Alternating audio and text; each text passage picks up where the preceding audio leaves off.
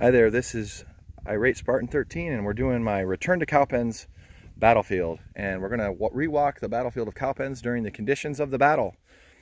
Here at Cowpens National Battlefield, it's a great park, beautiful day. It's December 15th and I'm walking the battlefield from the British perspective, which I've done before, but this time we're going to walk it during the conditions of the actual battle. And the British forces had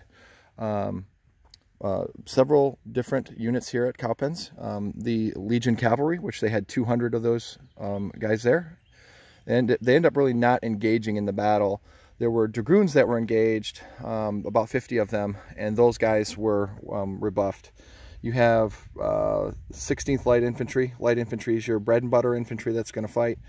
You have two Grasshopper 3-pounder artillery pieces and the Royal Artillery here, and you've got the 7th Fusiliers engaged here at Cowpens, as well, and the elite killing force, the 71st Highlanders, and those are Fraser's Highlanders, led by Arthur MacArthur.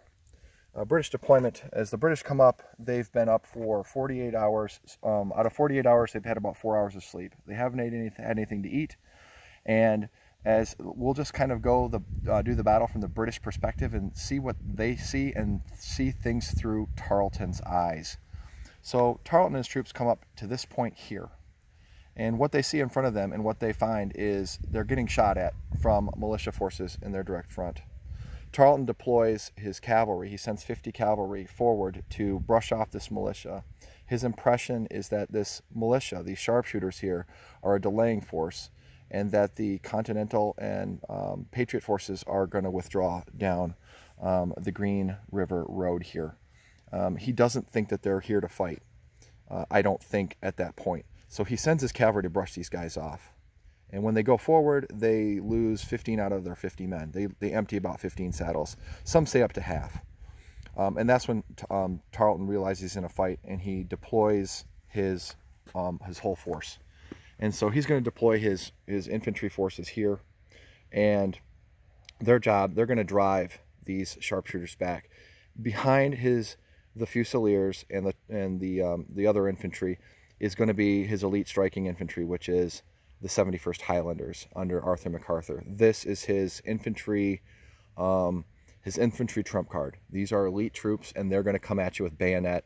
And they're gonna be intimidating because they're Scotsmen coming at you, and they're Highlanders. The third line, he's going to hold in reserve his 200 Legion cavalry. These guys end up not engaging in the fight. So from Tarleton's perspective, he's thinking, I've got to brush these guys off. What he doesn't realize is behind this line there's another line, and this is about somewhere between 900 and 1300 militia under Andrew Pickens. And these guys have been given an order to fire 2 shots and withdraw. These guys have been given an order to fire 2 shots and withdraw to the left of this third line here, which the third line consists of Continental, Maryland, and Delaware infantry. And these guys are the bread and butter. These guys have been trained by Baron von Steuben in infantry drill. They know how to use a bayonet, and they're feeling stubborn this day. They're all feeling stubborn this day. These guys are tired. They've been marching for 2 days. They haven't had anything to eat, and they've had 4 hours of sleep. These guys have been overnight in the battlefield getting ready for the battle. Their commander, Daniel Morgan, is a Continental officer. He's been an officer of militia. He's seasoned. He's a veteran of the French and Indian Wars. And even more importantly, he's got a grudge match with the British. He was whipped he was given 500 lashes by the British for insubordination when he was in the British Army, and which is basically a death sentence. Morgan jokingly claims that he was only given 499 lashes, so he owes them a whipping, and he's planned to give them a whipping here today. The militia commander is a guy by the name of Pickens. Pickens is a militia leader who actually was on parole from the British, and he's violating his parole to be here because he was upset that the British had messed with his family property and destroyed his property. So he considered his parole over, and he is a local that knows a lot of people, and he is the one that sends word out that there's going to be a fight here. And So the Continental and militia forces here are going to grow from about 1,000 men to almost 2,000 very quickly as locals come pouring in here with musket in hand to give the British a welcome. So I'm Tarleton, and I'm deploying. I'm here, and I start losing men. And what's really important is I start losing officers. So what am I going to do? I'm going to deploy my infantry. Well, first I'm going to brush the sharpshooters off, because I think it's just a delaying force, which he does. Tarleton is an aggressive commander. He's been an aggressive commander throughout the entire Revolutionary War. He's the guy at Waxhaws who said, you know, we're not going to take prisoners. They gave him Tarleton's quarter and killed a lot of militia. And these locals know this. And they're not expecting a whole lot of mercy from the British coming down this road. And they're not expecting to give a whole lot of mercy to the British coming down this road. So these sharpshooters that are up on that slope up there, they're behind those trees, and they're popping at our troops right now. They're not picking out infantry troops. They're picking out officers. They're picking out anybody that's got an epaulette on their shoulder, and they're dropping them. And they've been told to do this. And they do their job. It's estimated that as many as 2/3 of the British officers get picked off. And so you've got really well-trained British troops, disciplined British troops, led by well-trained officers and disciplined officers, and you start to see the officer corps get shot away. So the British deploy in line here. Not great ground to deploy in line, but I'm sure at the time of the battle it was a little bit different. They deploy in line here, and they move forward to brush off these militia, these sharpshooters. So they start marching down this road here, and probably at a brisk pace. And the militia plinks at them, and suddenly they're marching forward. They deploy their grasshopper 3-pounder artillery pieces. They start blasting away with those. Don't know how many shots they fired, but they're marching forward in line here. The 71st Highlanders are going to be to my left over here, into the rear a little bit. This is the infantry reserve that's going to come in at the decisive point and win the battle. And then back at the starting point where we just left all our packs so that we could march forward with our muskets and our ammo and engage the enemy, that's going to be where the 200 American Legion, or excuse me, Tarleton Legion cavalry are. And we're going to start marching forward here. By the way, this battlefield has been beautifully restored. It used to be a road going through here, as I understand it. And it's just beautiful. Battlefield is gorgeous. So the British are marching in line, moving up. They hit this first line here. And as we're coming up here, I would imagine as they're marching up, maybe they fire a volley. I don't know. Sure they did. And the sharpshooters suddenly disperse. And the British are probably giving a little chase here, probably going at a brisk pace. And oh, one of the things about Cowpens is, and my knowledge of it first, I'm not a historian, so understand, I'm just walking a battlefield. I'm a fan of military history, walking a battlefield, giving you the perspective of the troops who are fighting in the battle, and hopefully giving you just a little bit of insight into what happened here at Cowpens. You know, if I make historical inaccuracies or inaccuracies in particular terms or a name, I'm doing this on the fly, so feel free to correct me. You're not gonna, certainly there's a lot to learn. The one thing I've learned about the Cowpens National Battlefield is the more you know, the more there is to know about this battle. So we're cut up to the first line here. And Tarleton sees this, and I imagine they come up this first line here. And the militia sharpshooters have now, from the first line, have now withdrawn. And they probably get to right here. Or a little farther, because we're coming to the first line. And this is the point they realize it's time to dress our lines and prepare ourselves, because we see about anywhere between 900 and 1,300 militia lined up in front of us. So we've come up this little rise, and surprise, surprise, there's 1,300 guys off in the distance standing there waiting for you to come forward. So the British start moving forward, infantry in line. 71st Highlanders keeps their position back to our left behind us, and we're moving. We've got nice open ground to our right here and a little bit of rough to our left, and we're now passing, you can see that sharpshooter there, the first line. So we haven't gone very far. Sharpshooters are now gone. Maybe they've hit a couple, maybe they haven't hit anybody, who knows. And here's the sharpshooter's view. When I see this, I think of those sharpshooters, and they're standing here or they're behind these trees, and they've been told they have so many people out in the country watching what the British are doing, and the British are doing the same thing. They're trying to get a feel for where Morgan is, and they think he's here. And think about those militia guys standing right here, man, and they're looking down that road, and they see that red coming down the road, you know, and they're marching, disciplined marching, and they see him coming down the road, and you're a guy standing here with a rifled musket, and you see that guy, maybe he's riding a horse, maybe he's, you know, maybe he's walking, and you take that first shot and that guy just falls out of his saddle or whatever happens, and then the British start deploying. You know, maybe they see first, before they see the main body, they see a line in front of the main body of light troops that are screening the main force, and they see them and they plink at a couple of them just to let them know they're here. And that's when the British start to deploy, and they deploy, and then you start plinking off everybody that's got a fancy looking uniform on. And I think of this scene all those years ago, and you can see it in your mind's eye if you really think about it, especially if you're here on the battlefield, which is why I encourage you to walk this battlefield. Just a thought.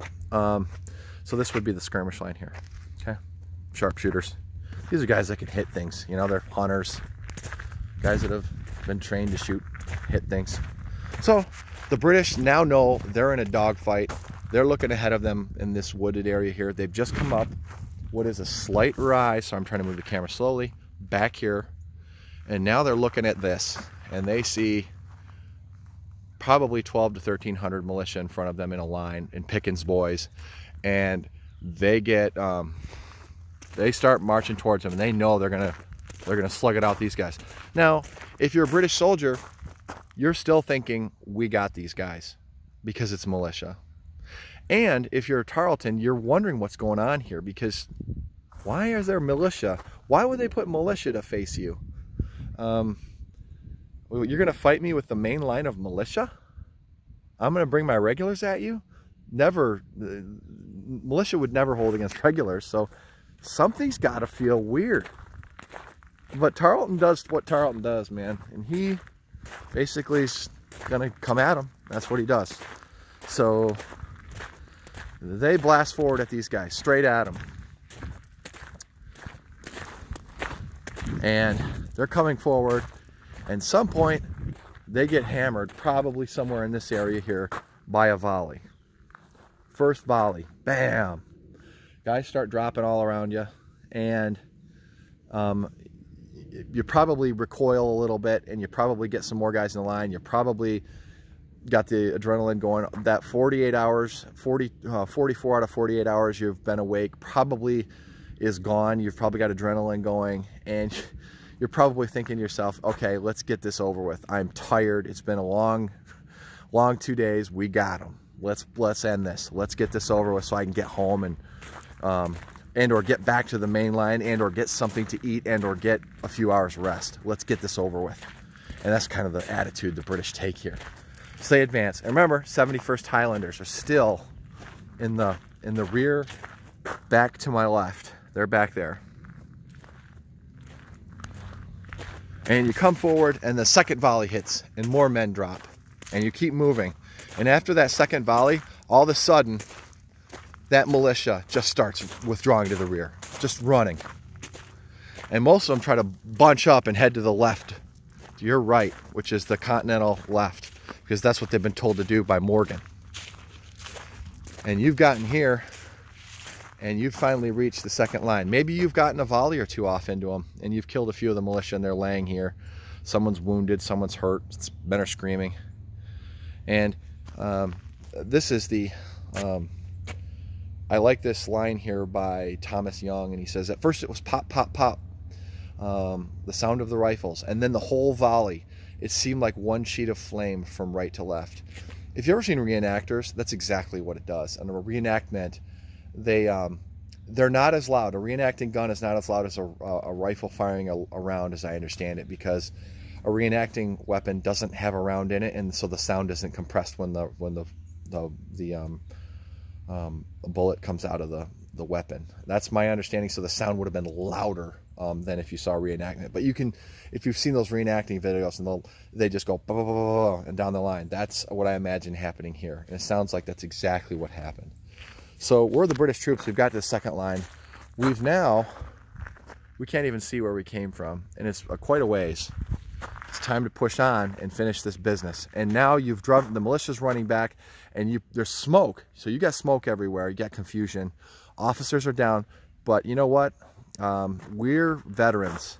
We probably clump up a little bit because our officers are down, and the officers aren't there to say, hey, spread, get your distance.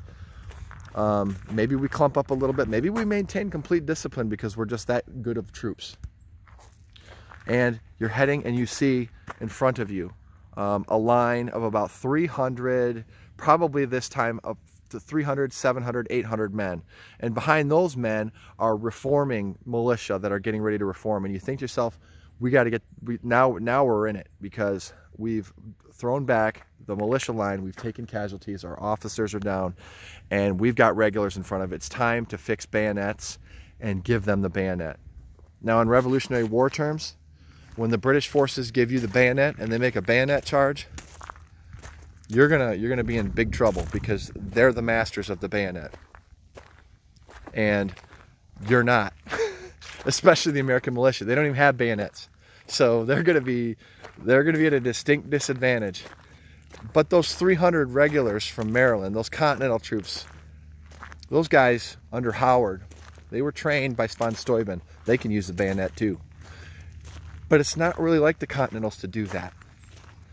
There are only a couple battles where the Continentals really engage in using the bayonet. This is one of them.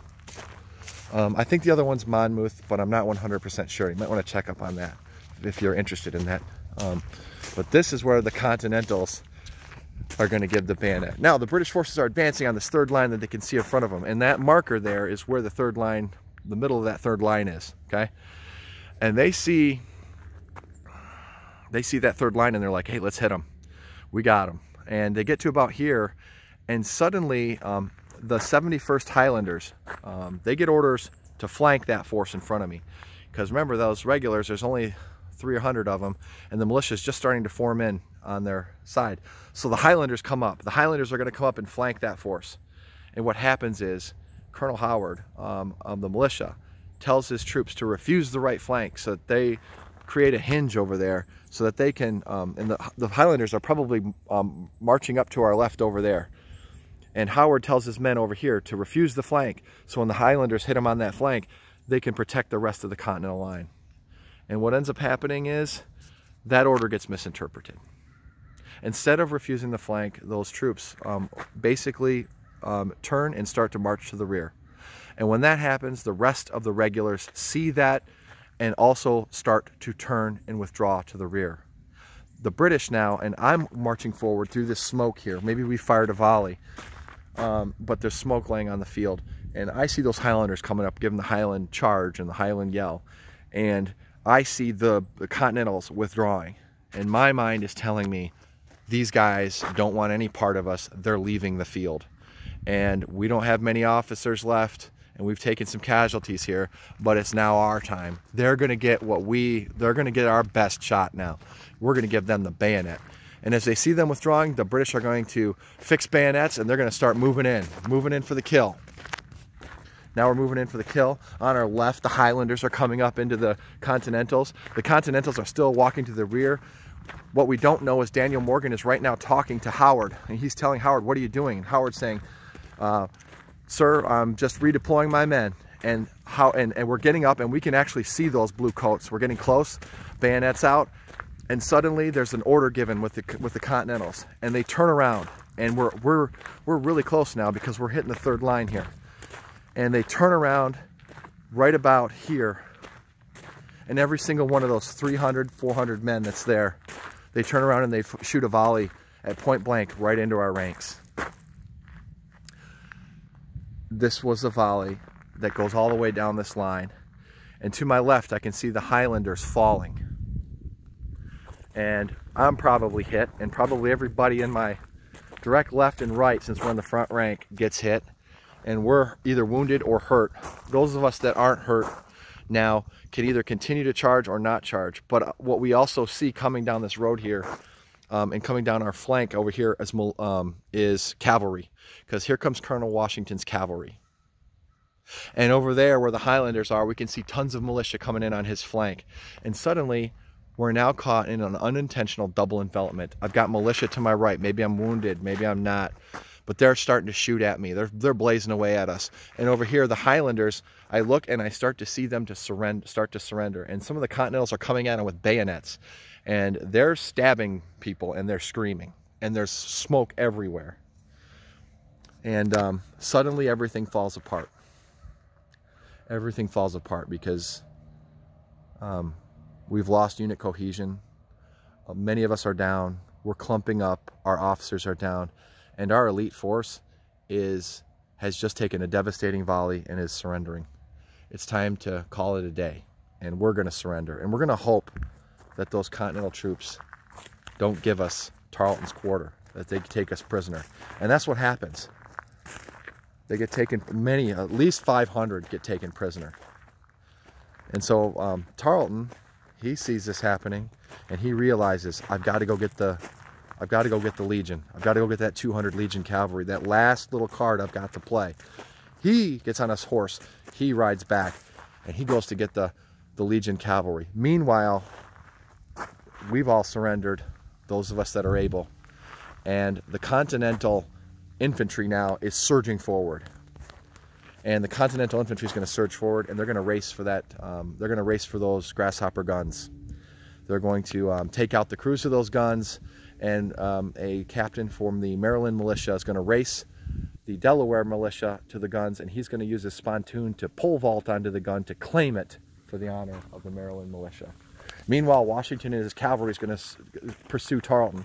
Tarleton's going to get back to the Legion cavalry and say, men, you've got to engage. And the Legion cavalry is going to see what's going on down here, and they're going to say, the jig's up, we're out of here. Plus, there's already militia on the flanks. Militia's already filtered back to the flanks of the Legion cavalry way down there, and they're plinking at them already. They don't want any part of this. They know what the jig's up. They're out of here. So the 200 Legion cavalry are intact and get away intact. Tarleton gets in a little brief skirmish with Washington, supposedly wounds his horse and skims his leg, and gets hit in the hand with a saber. Another British officer is supposedly killed by Washington's servant, who saves Washington by shooting the man, and thus ends the Battle of Cowpens. Tarleton rides 16 miles away, and he gets chased by Washington the whole way.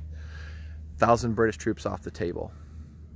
And the effect of that on the historical situation is Cornwallis just lost about 20% of his force, at least 25% off the table. His situation, his calculus has now changed. He's got troops coming up under Leslie that are reinforcing him. And this is going to eventually lead Cornwallis to head north. The Battle of Guilford Courthouse, where he wins the battle but loses in a Pyrrhic, loses the strategic battle because he loses so many men he's got to head to Yorktown. And we all know what happens after that. So that's the Battle of Cowpens. I hope you enjoyed this video. See you next time on the battlefield.